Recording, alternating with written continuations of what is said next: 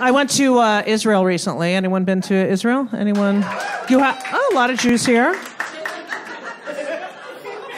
I went with my lover, my partner, Elisa. We went to Israel, and I was doing a benefit there for 2 weeks. And we get to the hotel. This is totally true. We get to the hotel, and we're in the lobby. And the producers of the event are like, Judy, thank you so much for coming to Israel. We're so happy to have you. It is so wonderful that you come so far to perform here.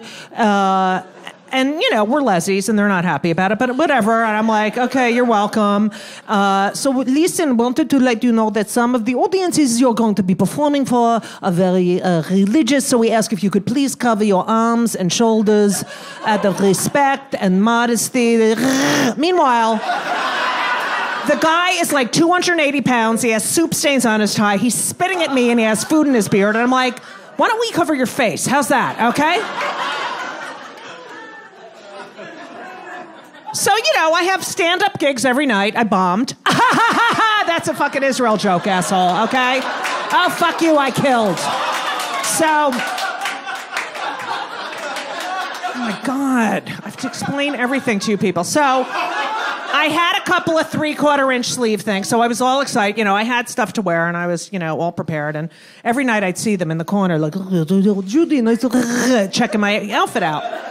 So finally, the last night, I don't even know where the hell we were, because we were going right to the airport from there, and they drove us. I think it was like a settlement, and because the Palestinians were literally across the street, and coincidentally, were also having a comedy show with a female headliner.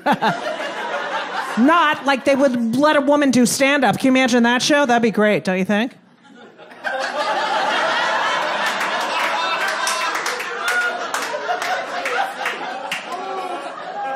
That's a great joke to put on an album, don't you think? A burqa joke that no one can fucking see. Anyway, so I get on stage, and I knew this was my last night, you know, and it was the Jewiest audience I had ever seen. I mean, I'm not the yarmulkes, the tzitzit, they're like, had a prayer before they laugh and a prayer after they laugh. It was like ridiculous. And they asked if I needed a shidduch, and I was like, yeah, I'm going to move to a fucking settlement and, like, make Shabbat dinner for me and my fucking 12 kids. I have one egg, okay? And it's dead. So I get on stage, and at the end of the set, I was like, look, I just want to say I've had a wonderful time here in Israel. You know, all week I've been covering my arms and shoulders out of respect, out of modesty, and I just want to ask all the men in the audience, is this really preventing you from focusing on your Talmudic passage? Seriously. Are you having sexual feelings for me right now? Do you feel like you're cheating on your wife? I just need to know.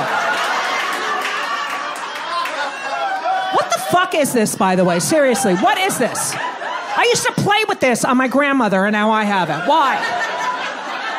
I fucking hate it. Let me tell you, I do planks every fucking day. I do that TRX bullshit. I do this. What the fuck, okay?